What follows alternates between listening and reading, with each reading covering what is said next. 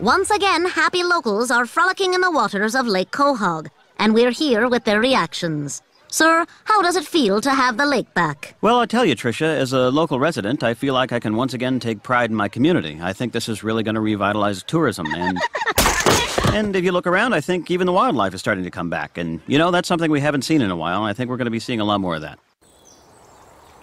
So tell me again, where's the lake? Right there. And where's the summer camp? Right over there. I'll take it. Now, I am obligated to disclose that the previous owners were murdered in this house. Whoa, buddy, quit drilling. You already struck oil.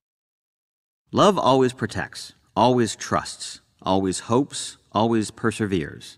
Love bears all things, believes all things, hopes all things, endures all things.